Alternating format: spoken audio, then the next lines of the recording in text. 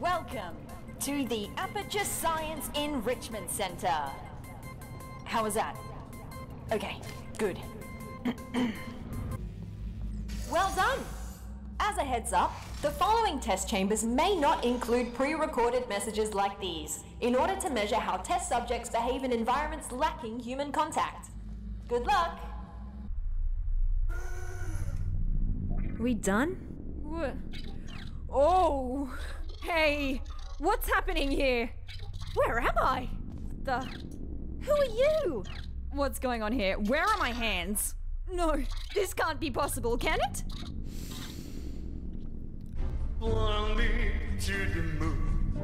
We don't have to go through there, do we? I completely understand if you would rather find another way if you're scared of the dark. No shame in that. Oh, it worked! That's crazy! Wandering through the office after working hours with a stranger and nothing more than a flashlight. Listen, I'm sorry for... Oh, I'm so sorry. My bad. I didn't mean to overexpose your eyes. Woo! I don't really know where we're going now. Can I ask you something real quick? Design team did a good job. Engineering too. Very slim fit. Oh, a rail! We found one! Thank you, test subject. I hope I don't intrude if I join you for a bit while I try to get a sense of what happened to me, the facility, and you.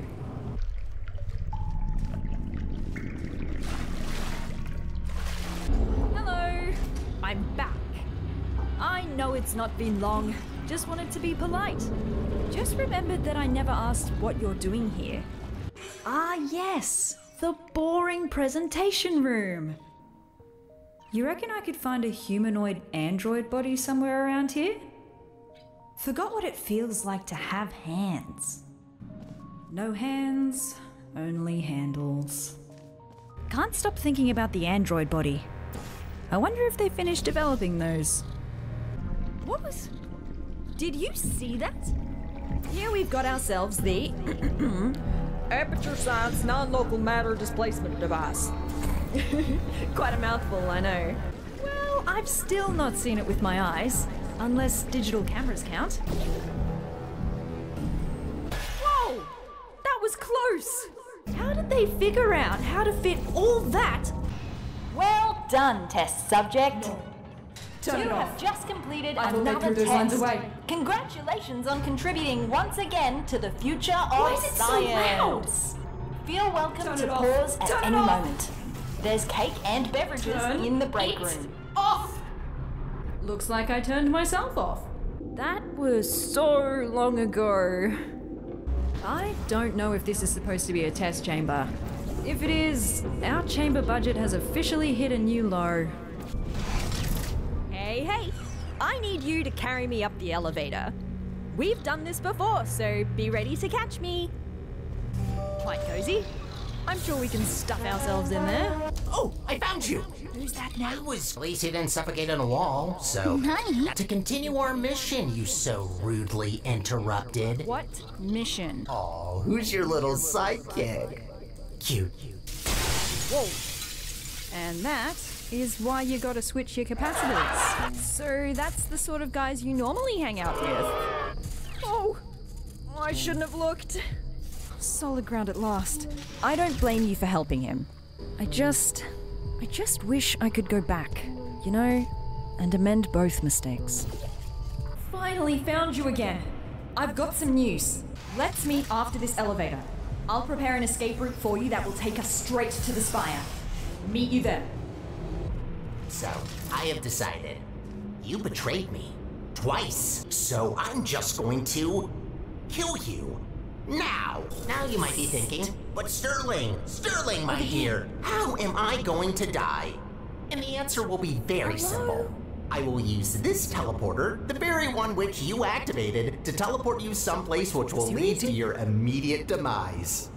Now I realize I didn't quite answer the question, but that's because I will let you decide. I have a few options here. Quite gracious of me, isn't it? Letting you choose. Kinda makes the death voluntary, doesn't it? Like a suicide. Hello? Okay, so here are the options.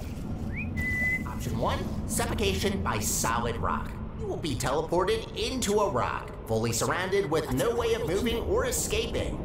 I'll have to see if the air inside you gets teleported along, because if not, even your insides will be rock, which feels very gruesome. So, starting off with a very gruesome one, which might not be the most painless option, but we have 2 more coming right up. Is he ever going to shut up? Option 2, starvation and/or dehydration by outer space planet. With this one, I will teleport you outside our galaxy to some habitable planet with proper atmosphere, temperature, ozone layer, and all that stuff that you humans love so much. You'll have time to explore foreign planets, but will eventually die from starvation. Even if you manage to survive, you'll be far enough away from me to not be a problem. Quite an honorary death, I think. First person to visit a planet in a different galaxy. It's also the only option which doesn't kill you instantly. So if you want some time to rethink your mistakes, I picked this one. Do it, just... Now the third option is a bit of a combination between the two, at least thematically. Option 3, instant death by singularity. This one seems quite straightforward. I teleport you near the event horizon of a black hole. Gotta be honest, this is the most interesting option by far in my opinion. I always wanted to explore the possibilities of using a black hole as a landfill. Even pitched it. They told me to clean the toilets instead. Can't tell you how painful that one's gonna be though. Those things are on the limit of our understanding.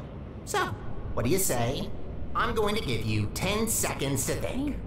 If you're gonna give up, 23, 24, it's like right there, just go around. Wait, did he say his name was Sterling? Hey, come back! I can't see you! I built a vacuum cleaner once. Called the little guy Sterling. Huh. Ta-da! Spire! Hey, over here. Come and grab me. You ready for this?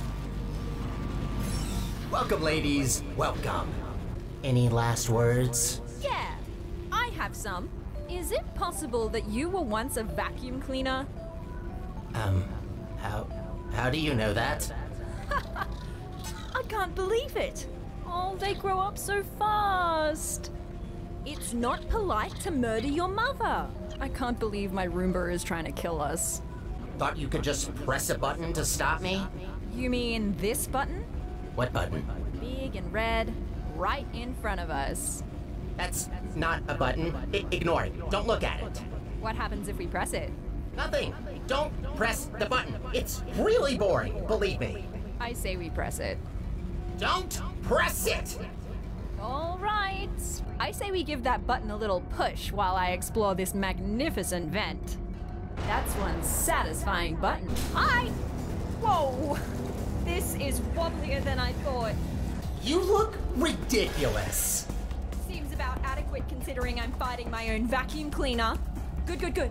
Now, inside. Come on, hurry. Think you can get over somehow? We don't talk anymore. We don't talk. So, here you are. You're just back now. Where have you been? What are you talking about? I didn't see you again after you upgraded my chassis. We used to do everything together. Do everything together? You were a vacuum cleaner. You cleaned up for us. Don't even ask me why we gave him consciousness. You didn't even say goodbye. Are you having abandonment issues right now? Is that seriously what's happening? I built a vacuum cleaner with abandonment issues. You must have brain damage. Why else would you do this to me? Ah, don't listen to him.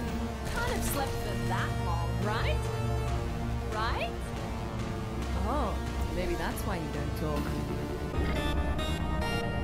Come on, final button. You're right though. It is quite pathetic that a button pusher is your arch nemesis. No offense to you, test subject. Just the reality of the situation. Oh my... No! Hi. Hello.